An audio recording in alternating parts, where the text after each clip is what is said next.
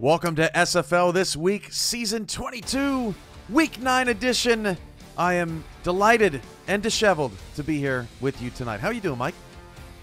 Oh, I'm doing good, man. Thanks for having me on here as always. Definitely excited about the weekend that we had in the SFL, and excited to get talking about it.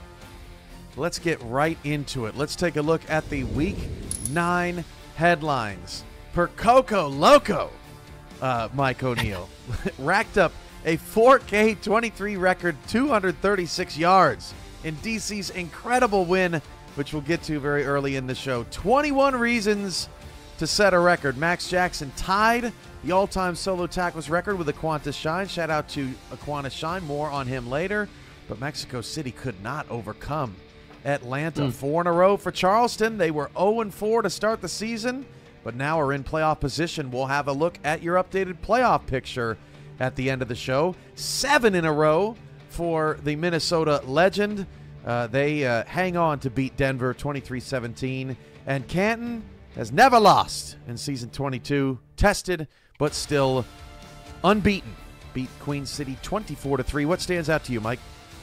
Oh man, it's got to be Minnesota. We've talked about Canton so much, and it's not to take anything away from them, right? But Minnesota 7-1 right now, 7 in a row is so impressive, especially after the season that they had last season. I mean, it is like they put everything, all the pieces together. Obviously, Charleston hot right now too. So a lot of hot teams in the SFL going right now, but Minnesota's definitely the one that stood out to me. Timothy Wright in the chat talking about the historical stats being disabled. We do have them. You can send me a DM as Ace Fennec did earlier today, and we'll get you caught up on where you stand historically before we get those things out publicly. So those are our Week 9 headlines. Thank you, Timothy, and everybody else for the support. And yeah, let's get right into it, and let's get to quite possibly the Game of the Year candidate. That was in Seattle. DC at Seattle early on. Ty Patak to Ryan Arlovsky ties the game at 7 after Lauren Percoco scored a cheap early touchdown. In a tie game, it's Doug Day with the interception. Going back the other way, much more from Doug Day in a little bit. Handoff to Baloo. Scott breaks off a tackle, and Seattle builds a 14-7 lead in the third, or late in the first with 3 minutes to go, trying to shake off a 2-game losing streak. DC trying to get to 5-2. This is Harrison on the return, and Harrison's going to cough it up, picked up by his teammate Mason Kirby, and how about that? Dipsy-do past midfield, getting DC an excellent field position. That's what you call an unorthodox kick return, as Shabazz Synergy fires down the field to Lauren Percoco. Again, she set the record 236. She was ridiculous in this ball game. 2nd down and goal. Sack. Aaron Gooden brings down Synergy, but Gooden would get hurt later in the game. The drive ended in a field goal. Dragons back to work offensively. Josh Gill with the touchdown. At this point in the game, 15 minutes in, he was the first person not named Lauren Percoco with a catch. Flash forward to the third quarter, 17-14 Dragons. Synergy avoids a sack and then throws it right to Doug Day. Pick 6, his 2nd of the season. Ridiculous. Seattle takes a 21-17 lead. Yes, more from Doug Day later. Synergy down the field to Percoco. That's when she got the record, Mike. What an achievement for the other doctor of the SFL, as Seattle would get aggressive. Up 1, that's a mistake. Picked off late in the fourth quarter after a lot of defense in that second half. That is an interception for the Dragons, getting him near field goal range, down 21-20. And then Mike O'Neill, one of the best plays of the year. Shabazz Synergy to Lyric Da Vinci after he had 4 targets, no catches. Da Vinci got it. Touchdown. DC takes the lead. Oh, that was beautiful, man. And it's so cool. What I love about this play is the pump fake that you see. The pump fake there to the running back pulls the safety out of position and just creates a one-on-one matchup downfield, and Da Vinci just capitalizes in that 50-50 ball. And there it was. You saw it pulled him right into that right into that running back, although the pass was so far down the field, who knows? I mean, that was just a bullet from Shabazz Synergy, made it 26-21. The two-point conversion for DC was good. 4th and 10. Oh my gosh, it's a fake. Doug Day, he's got on the fake. Just go forward. He couldn't get it. He couldn't get it. Now, for context, Mike, as DC's going to pull off the win 28-21, for context, the Seattle offense in the second half had done absolutely nothing. You wonder if that factored into the decision to try and pull some trickery. It's actually the first fake punt run we have seen in 4K23 history. It almost worked.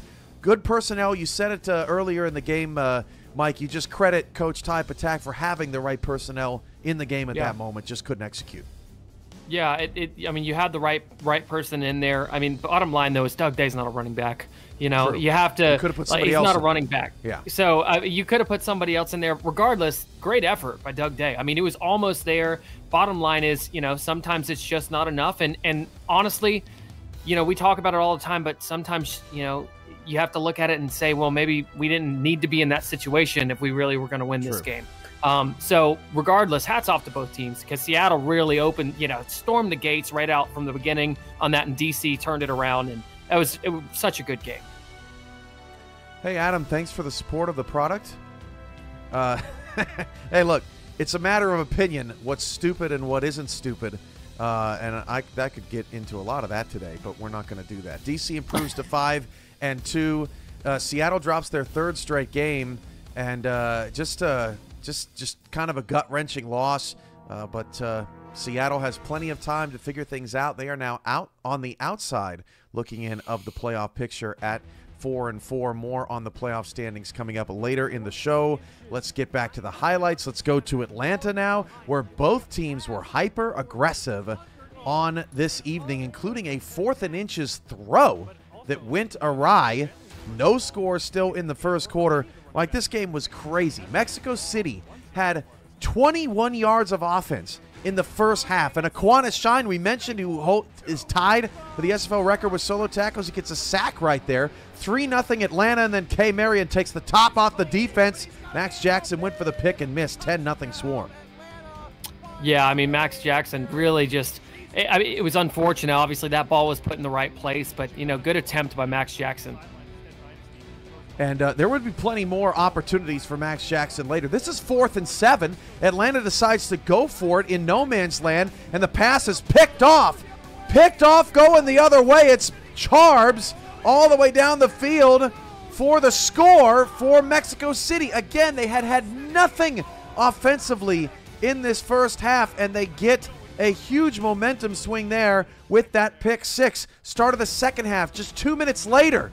Another one from Bryant Dynasty. Max Jackson all the way to the house for the score. Jackson, 21 solo tackles to go along with that pick six, and Mexico City takes a 14-10 lead, but the offense could not get going all night. Jeff Spicoli on 3rd and 1 gets the TFL, forces the field goal. Now 4.5 to go in the fourth. 17-13 Aztecs. Look at Bryant Dynasty flying the other way. Talon Steele gets loose down the field to the 30-yard line as Atlanta. That is a big man, Cam. He is a big man. Tries to mount a comeback. How about this, Mike? Boo Chisholm on this play. He has 99 receiving touchdowns in his career. That is reception number 999, and he couldn't get in the end zone. He's at 999. It's like some sort of did you get hit by an 18-wheeler call, 999. 2nd and goal. Pitch to Jason Williams, no matter. Atlanta's in the end zone, 20-17. The Swarm take the lead in an ugly, hard-fought game. Mexico City's got another shot. 40 seconds to go. Into field goal range. What a dime. One of the best passes of the night for Jordan Sipe. It was Bill Henry's first catch. You see Chaz Blackwater warming up on the sideline. But Mexico City, just like Atlanta all night long, They get a little bit too aggressive here. 12 seconds to go. They're in field goal range, but a touchdown wins the game. They try to get it down the field, and the pass is picked off by Chris Henry. That's a case of not knowing if you want overtime or not knowing if you want to win the ball game. And Mexico City falls 20-17 to Atlanta, who's now 5-3. What are your thoughts, Mike? Oh man, Atlanta. I think Atlanta's hot. I mean, that's a good team. I think Atlanta is really on pace right now for the playoffs, and Mexico City too. Don't let that record sleep on you, because that Mexico City defense, that secondary is, I think, really, really good. It's got to be top 10 in my opinion in this season. But man, Atlanta, they're rolling. They've gotten things figured out. Bryant Dynasty looks great, and at the end, the interception to seal the game was such a good play. And you talk about playoff teams coming up big in those moments, and that's exactly what Atlanta did there. Now, I will say Atlanta's wins, their strength of victory, not up there with the upper echelon of the league. They've played a lot of teams with losing records, but if Atlanta wants to prove themselves, they are going to have plenty of opportunity to do it. Let's take a look at their next 4 games. All teams are 500 or above. They've got Florida in 6 days. Then they have Baltimore 6 days after that. Then at Houston 6 days after that. So that's 3 consecutive short weeks. And then Charleston at the end of the season, who's won 4 in a row. So if Atlanta's for real, they probably need to scoop up a couple of victories, 2 of their last 4, because their SOV is not where they need it to be right now at this moment. Do you see 2 wins on their schedule here? Because it's a tough stretch down the road. I do. I see a win against Baltimore, and I see a win against Houston. I think Charleston's too hot right now. Houston, here's the thing, again, and that's not to say anything about Baltimore or Houston. That's just where they're at right now. I think Atlanta could catch them, in a, I don't want to say upset, because Atlanta's 5-3, but I think Atlanta's got the potential to go 2-2. I think if you're Atlanta, you're looking at this. If you can go 2-2 and come out of this 4-game stretch 2-2, I think that's a huge victory. It's not noted on the graphic that the game at Houston has been flexed into the Monday Night Spectacular on April the 1st. It is not an April Fool's joke, but neither of those teams, have been on the Monday Night Spectacular this season. No matter what happens over the next couple of weeks, that game's going to mean a big deal to a pair of 5-3 squads. Yeah, absolutely. I think for Atlanta, look, you can only play who's on your schedule, right? You can only play who's in front of you. You can't help it if you didn't get maybe some of the best teams. And I'm sure the people in the locker room in Atlanta aren't thinking that, because they've had an easier quote unquote schedule, that, they don't deserve to be up there with the rest of them. 5-3 is an accomplishment, and Atlanta's going to keep rolling. And I really do think they can split this 4-game stretch. So that's a look at Atlanta coming up, and Mexico City falls to 3-5. Obviously a very competitive team right now. We'll see if they can string together some big-time wins down the stretch of the season. Back to the highlights we go, as we're about a half an hour from the Monday Night Spectacular tonight between Arizona and Alamo City. Nick Hoagland early on in the quarter. Charleston just continuing to roll in the stormy skies of South Carolina. Dag's DroneWorks blimp is in the house. And Nick Hoagland is in the air too, right? 7-0. Nicely done, Nick. I've always wanted to be a blimp. Okay, so John Lakeman down the field, a little bit overshot his intended target. Kai Cash keeping the Houston offense in the game. They would turn that drive into a field goal, 7-3 Predators. Dave Burr, towards the end of the second quarter, is decked by John Stamango. What a sack. And then John Stamango's teammate on the next play comes up with a huge pick in the end zone. Yeah, it was a huge play for them. Burr, pick, and what'd you see on that one, Mike? Oh, just good coverage on the back end, and honestly, the pressure for Charleston was just killing Houston's offensive line. Mike St. Green working it at the bottom of the screen, getting down around the 5-yard line. 47 seconds left. Houston's got no timeouts. 3rd and goal. What do? You find Dan Curtis over the middle for the score. Makes it 10-7. Charleston put up a field goal just before the half, so we were all tied at 10 going into the half. Late in the third quarter, it's still only 13-10, and Xavier Solomon had his breakout game, over 100 yards and a couple of scores. That one, and then 5 minutes later, this one in double coverage for the touchdown. He's etching his way into the upper echelon of tight ends in this league slowly but surely as Charleston surges. Mike St. Green, what a catch, and then a tightrope down the sideline. That's good, but it's not good enough as Houston would fall to Charleston 30-20. Charleston, Queen City, another matchup that's been flexed for March 25th on the Monday Night Spectacular here in 2 weeks. That's Xavier Solomon, James Matthew Jr. Queen City's chasing a playoff berth. Charleston is hot. That's going to be a good one as well. 4-game winning streak for the Preds.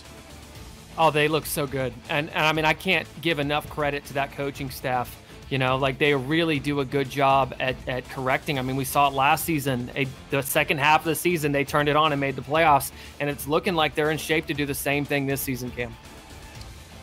Houston at 5-3, you kind of mentioned already. They're feeling a little sluggish, a little slumpish. They are on a leaderboard that we're going to get to here in a little while because they've had some impressive performances, but they've got to figure out how to put a complete game together. They are on a couple game slide as well. All right, next we are going to Denver, where the Minnesota Legend were in town. Early on in this game, a deep drop back and a stop at the 1 kept the game 3-3. Isaac Knox getting all the way down to the 2-yard line. Beautiful run for the Legend. And then Colin Hart, one of your touchdown leaders in the SFL, finishes it off 10-3. Man, when he gets rolling, this Legend team is tough to stop. Yeah, they're even better whenever he gets rolling. They're good without it. You know what I mean? We've seen him have sluggish games, and they're still good. I mean, you see the blocking right here. They're such a disciplined football team, and whenever Colin Hart gets going, they are as good as any team in the SFL. Start of the second half. You know who's a game wrecker? Max Knight. Knight with the sack there makes it 2nd and 16. That basically killed that drive.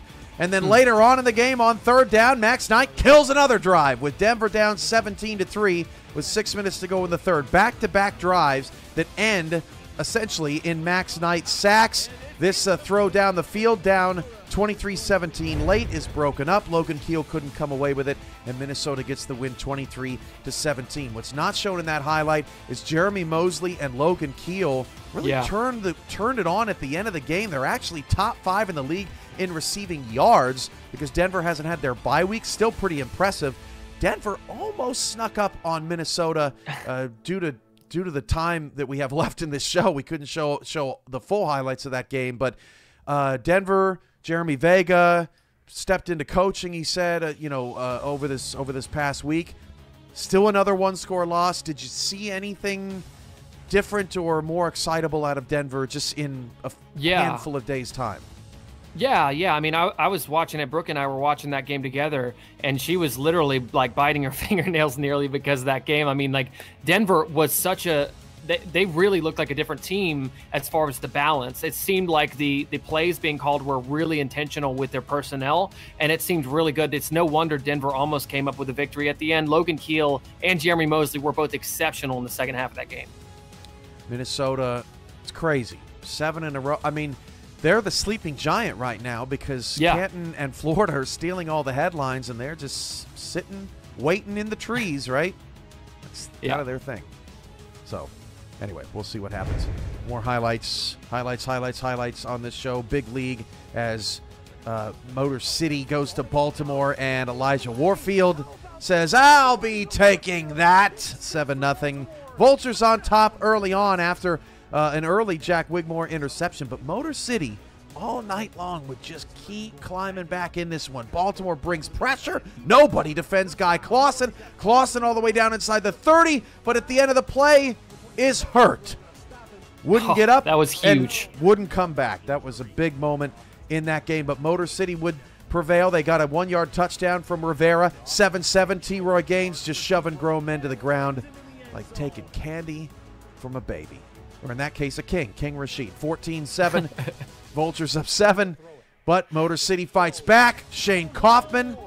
A really underrated wide receiving core. Johan Sutherland, Shane Kaufman, they are great there, but Baltimore is excellent. T-Roy Gaines, his second touchdown, puts Baltimore up on the first play of the fourth quarter, 21-14. Here comes Motor City. Right back at him. A touchdown vulture of sorts. It's not Dean, it's the backup. Tie game at 21, 7 minutes to go. Someone's got to take over and make plays for Baltimore. That was Ivory Irvin in the second half. He was almost unstoppable as he gets Baltimore inside the 5-yard line. A dominating presence for the Vultures in this one. This game is tied with 3:42 to go in the fourth quarter. If you didn't watch this game, you wouldn't know it by the final score. But Warren Murray gets into the end zone, makes it 28-21. Vultures have 7, and then there you see King Jackson's numbers on the next drive. Jackson tries to lead a charge, just overthrows his intended target, Elijah Warfield, with the interception. A fumble, but recovered by Baltimore, and they escape and survive the Motor City V8s. A strong effort back-to-back weeks now from Motor City, they've got to be proud of that performance. Baltimore, once again this season, squeaks by a team in the middle of the pack. They get the victory. They move to 4-4 right there in the thick of the playoff race. What'd you make of this game? I mean, I thought Motor City did an excellent job. I mean, Baltimore, we know how good of an organization Baltimore is, and they're always going to compete. It doesn't matter who they're playing. They're always going to be in it to win it. And Motor City, I think that this showed a lot out of King Jackson. I know, yeah, he had a couple errant throws where he, made some mistakes. But I think the fight that we saw out of Motor City was something that team's been lacking for a couple seasons. The fight out of that, relatively underrated wide receiving core, like you talked about, Johan Sutherland could be one of the best not really known wide receivers in this league. So I really think that there's a lot there to unpack if you're Motor City. I think if you're a Motor City fan, there's a lot to be hopeful about. And for Baltimore, look, taking care of business, keep it going. You're always trying to get to the end game and the post game. So we've seen them do it, and they're just trying to keep it rolling. Listen, there were a lot of teams this week that scored 3, 6, 7 points. We've seen that all season long. Motor City put up 21 on the road in Baltimore. This is not they're not playing like one of the worst teams in the league right now. They are playing competitive football every week, and at the end of the day, that's all you want out of your organization. Let's get to some not-so-competitive football, although this game was a lot closer than the final box score were to indicate as well. 24-3.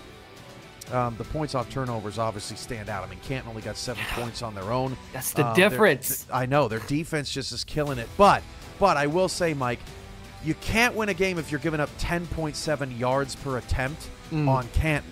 That can't happen. Canton's passing attack really kept things moving for them, and they win again, 8-0 for the Classics.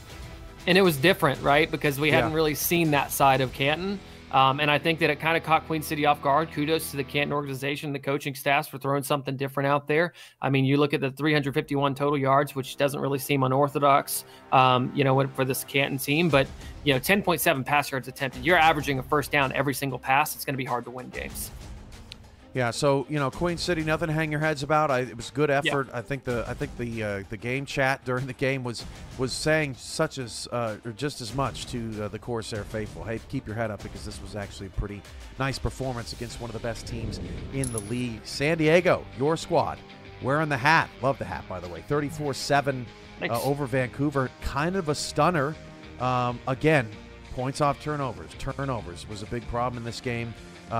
But you contained Marcus Dunhill. You prevented Fort Worth from moving the football. And, how'd you do it? Fort Worth now, or San Diego now, your leaders in the Pacific. Yeah, I mean, first of all, shout out to Dave Axis for the hat. This is perks of being a coach and having a good owner that's willing to take care of you. No, so I think for this game, look, it could have gone. I've told everybody I've talked to, it could have gone either way. Fort Worth is the kind of team where they are capable of beating anybody in the SFL any single game. Yeah. And really, for us, it was all about, having options. We couldn't hone in on, 1 or 2 plays that worked really well. We had to say, okay, we have to literally throw everything that we have at them and just hope that, if we get down or if we get in a tough spot, that we're able to bounce out of it. So this was a more of a numbers game going into it. As far as coaching, we wanted a lot of options. We wanted Johnny to be able to have the right plays in the playbook for, to react to whatever Fort Worth was showing on defense, and I think we did exactly that. As far as Marcus Dunhill goes, we knew he was going to hit us with rollouts. We knew he was going to hit us with the, which he didn't with the QB sneaks, but it's the ultimately same principle with the rollouts, right? So we had people sending corners, corner blitzes and stuff like that, trying to be prepared for it. And I think it worked really well. So again, we caught Fort Worth in this one, but if we meet again, trust me, we're gonna have one eye open. The speed of the San Diego defense may have been causing Fort Worth some fits. Trying to get Marcus Dunhill, outside the pocket in the open field may have been a little bit more challenging. Mexico City's a little bit more of a bigger team. You can just tell with Itera and Jackson and that being Dexter and Max, right? I mean, they've got a lot of big bodies out there, so maybe they thought they could take advantage on the outside. Not the case with San Diego, but Fort Worth is still leading the South, albeit a little bit slimmer. Vancouver just kind of took care of business last night, 23-3. Yeah. At one point, get this, at one point, Vancouver had a 20-play, 93-yard drive. Look at the third downs, Mike. 15 of 21. That's impressive. I had to look back to see if the game glitched out in our official box score from our stats team, and it was dead on. 15 of 21, 82 plays in this game. LA never had the ball. I mean, they averaged 5.9 yards per run, and I think they had 12 runs. They just weren't on the field. Vancouver, it was impressive. Vancouver was nearly 5 minutes away from tripling the time of possession. It's insane. Unbelievable. Yeah, you can't win ball games if you don't have the ball. And that all goes back to coaching, right? That goes to Vancouver. Credit, having the right plays dialed up. If your third down is converting 15 of 21 on attempts, I mean, that's unbelievable. That's second to none. So I thought Privado was really impressive in that game too. Mateo Privado, I liked that they were getting him involved a little bit more. And yeah, Vancouver just took care of business, and it was just unfortunate. It was just a mismatch. It was the perfect game plan for Vancouver. Nearly 20% of Vancouver's plays in that game were converting third downs, and nearly a third of their plays in that game were first downs. It's kind of hard to lose wild. Whenever it's like that. That's one of the craziest box scores I've seen all season long. I mean, that's wild. Kudos to Vancouver. That was an impressive performance on the road. Let's get back to the highlights. Let's go to Portland, where the Carolina Skyhawks and Miss Red Shoes herself, Ike McBride, into the end zone late in the first quarter to take a 7-3 lead. This was a pivotal moment in this one. 3rd down and 9. 2:37 to go in the first half. Portland down 4, and Ibari Amon Eaglin reached for the sky. Pick of the end zone in the back. Keeps it a 4-point game. Matt South hit as he threw from behind. A vicious hit right there. And he's frustrated that he couldn't get that ball out. The drive ends in a field goal, made it 10-3. This game low scoring. Someone's got to step up. It's Ike McBride. 6:45 to go in the fourth quarter. Carolina's up 13-6. McBride gets him down to the 3, and then 2 plays later, it is South to McBride, and McBride carrying defenders into the end zone. And that's a wrap. 23-6. Carolina gets the win over Portland. Indianapolis and Tulsa. We jump to the second half because there wasn't a whole lot of offense in the first half. You were on the call for that game, and things got nutty in the second half. That was Randy Pierce with the catch, and then it's Rob Hunt in the back of the end zone, making sure he gets both feet in. We have a touchdown, ladies and gentlemen. 7-3. Indianapolis takes the lead. Another pivotal moment in this one in the red zone for Tulsa.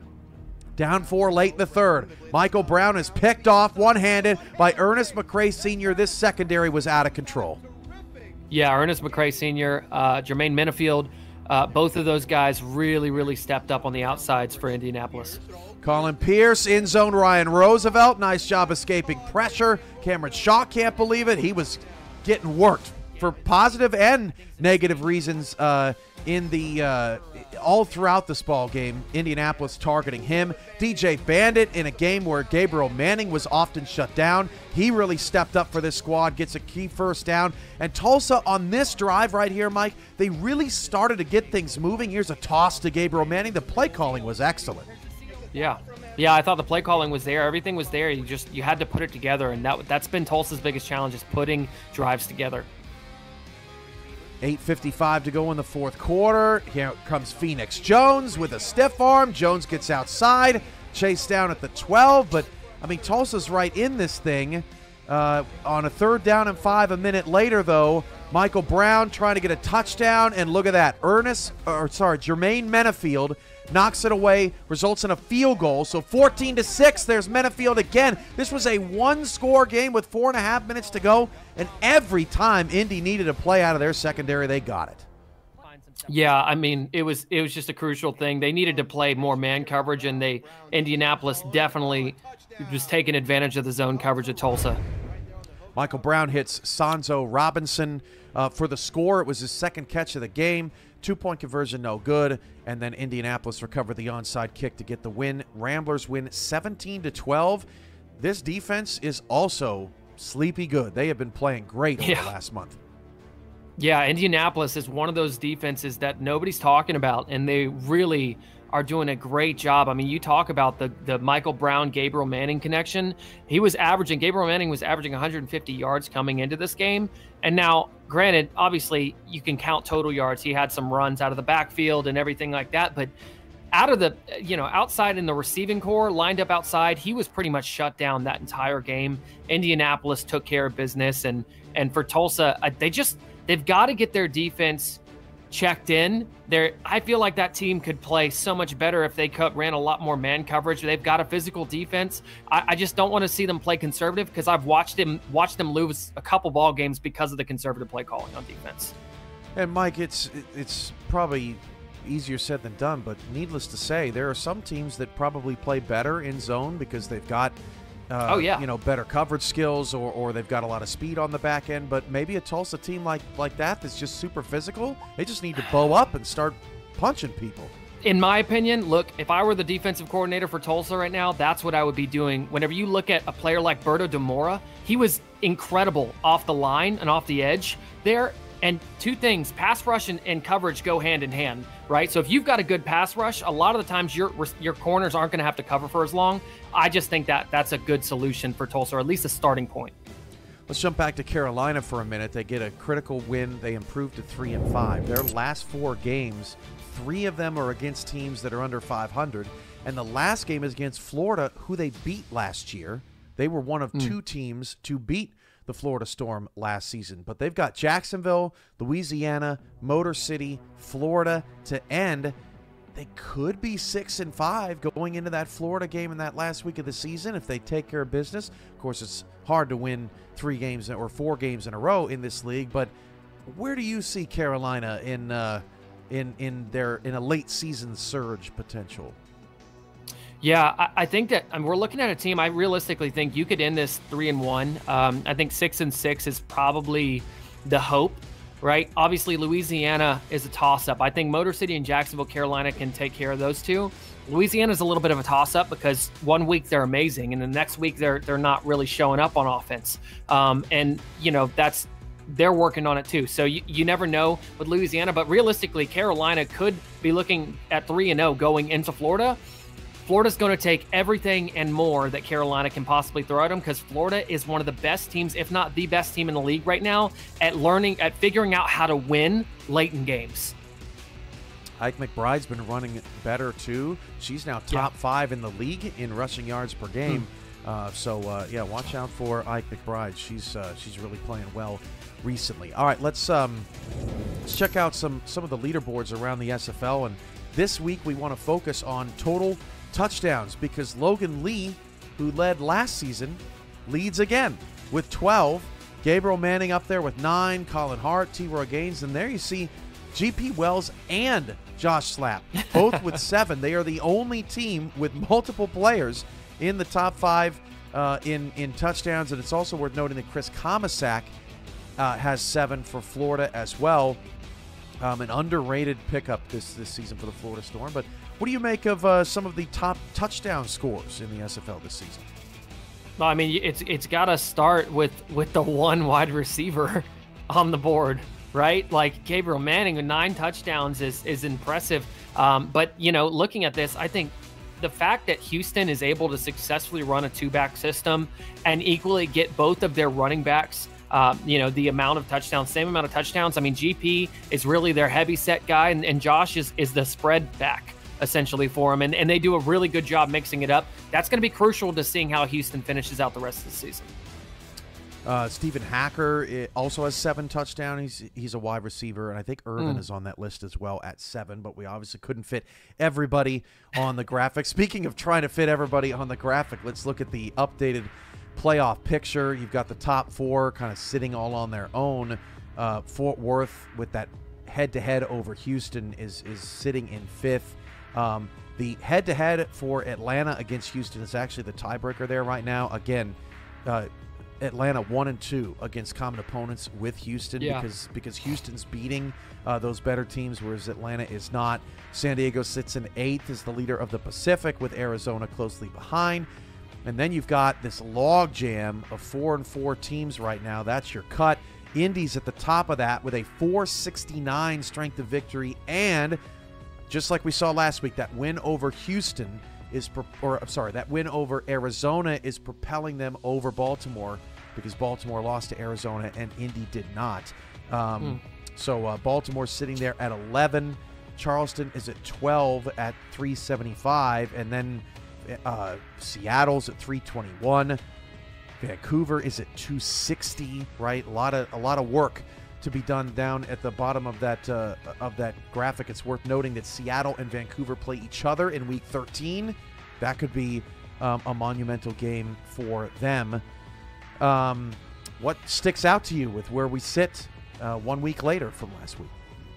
Well, I mean, I just look at this, and this makes sense. I look at the playoff picture, and it makes sense to me. I think it all starts at the top, right? Whenever you look at organizations and you look at the leadership at the top of the organizations, I'm looking at all these teams right now, and I'm saying, yeah, all of these teams have great, committed front offices that are really putting in the work, and this makes sense to me. I mean, it's a beautiful thing to see this tight of a race where we're at in the season, and it's just awesome to see, because it just goes to show you that, the work that you do put in, it does matter. And, I think we're in a really, really tight race now, and it's gearing up to be an exciting finish to this season. So that's a look at your playoff picture. It's worth noting that in tonight's matchup, Arizona and Alamo City, the Scorpions are 4-3. A win would lift them up into that top 8, right? Kick San Diego down to the 9 spot. A loss would put them in a bunch of 4-4 mess that would include Alamo City, because they're 3-4. So we could end up with 7-8 teams at 4-4 by the end of the night, if Alamo City is able to get this win. So with that being said, 7 minutes and 50 seconds roughly to kickoff, and Mike O'Neill, with his special guest Ron Haynes of Haynes Vision, has an awesome X's and O's on Arizona and Alamo City coming up next. 6-4 Kraft down 16-10. Dunhill, they're going to keep it in his hands. Dunhill's pass caught by Stevens. Nick look here. Seattle bringing a lot of pressure. Late flips down. Davis Reed out of the backfield. Oh, first down.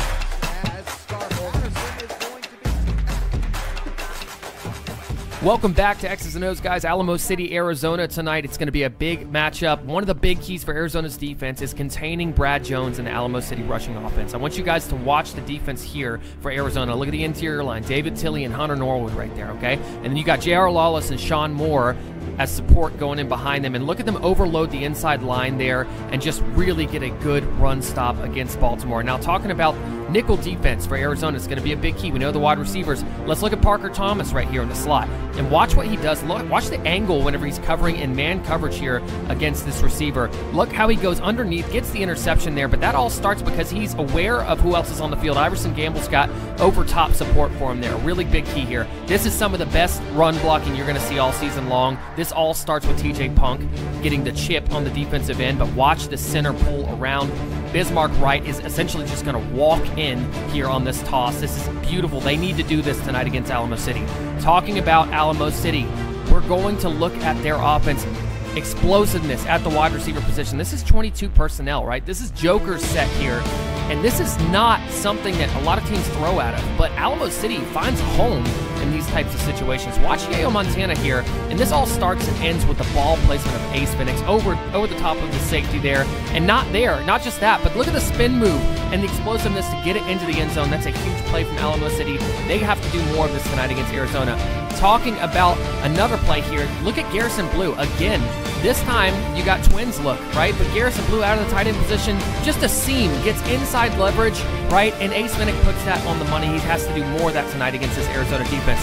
Talking about Alamo City's defense, watch the creativity here from the corner blitz, right? comes out of retirement, and you've got Bo Martin Jr. here, the corner, coming in on a corner blitz, and look at the explosiveness off the line right here to get back there in the backfield and take down the quarterback for Queen City. This is going to be another big key for Arizona's offense to stop tonight. This defense for Alamo City is a real defense, and both of these teams are a really, really good matchup. This is going to be a good one. Good luck to both of these teams tonight. You wanted to defend your reputation, Mike? Oh, man, yeah. So I didn't even realize. Whenever I was watching that back, I just realized that I said it was a Joker set, and it was actually a twin set. So before Eddie Gage jumps in the chat and says, actually, Mike, that's a twin set. Yeah, let me defend myself a little bit. There you go. It happens. Listen, man, I'm about to hop on a plane. So Ironically to Arizona, right? Which is who is traveling to San Antonio tonight. But let's take a look at the matchup one more time before we head to the game. This is the 18th meeting. These franchises have a long history just in the league in general, but it's their first season since Arizona whooped up on the Artillery in the season 19 playoff. That was back when they were Lone Star. Really interesting stats in this one. Alamo City has only 7 turnovers this season. That's least in the SFL. And Arizona, shockingly, they are dead last in 10 yards per pass attempt this season. It's odd. You know, you don't expect it because they are such a talented team. It's just strange. And it's worth noting that Alamo City is number 2 in yards per pass attempt. So I think a big key tonight, if you were to ask me, Mike, is to just keep Alamo City in front of you. And not allow the big play. Ashley Jackson is 320 yards away from passing Tom Pepper for 5th all-time in the SFL in passing yards. So, any final thoughts on this matchup before we go? You got a prediction, since you're not going to be calling the game? Okay. I think that this one might come down. I look at this matchup and I automatically think overtime, right? Because I think that these two teams are really, really good at scouting and figuring each other out. It's all going to start on that stat you were talking about, yards per attempt, right? Because we know Alamo City likes to be an explosive passing team out of those heavier sets. It's going to come down to the corners on the outside and the safeties for Arizona. The secondary is going to either win or lose this game for Arizona. I think that's what it comes down to. I think Arizona's going to do a good job. Eddie Gage doesn't like where Ashley Jackson's sitting with the turnovers, right, and everything. So ultimately, I think he's going to play pretty conservative on offense. So I think it's going to come down to Arizona's secondary winning this game for them. And I think it's going to be a close one. But, I'm sorry, Soto. Give me Arizona by 3 points. Arizona by 3, I think, is what it's going to come down to. And I think that it's going to take everything in the fourth quarter from Arizona, because I think that Alamo City will lead a portion of this game. NordVPN Stadium will be rocking. It's a perfect night for football in San Antonio. Charles Doherty is about to join me on the call. Chris Curtis, Tyler Falk standing back in SFL Studios. This has been SFL This Week. Thank you for joining us, and we'll see you next week for a recap of Week 10. Enjoy the game tonight, everybody. Alamo City, Arizona, coming up next.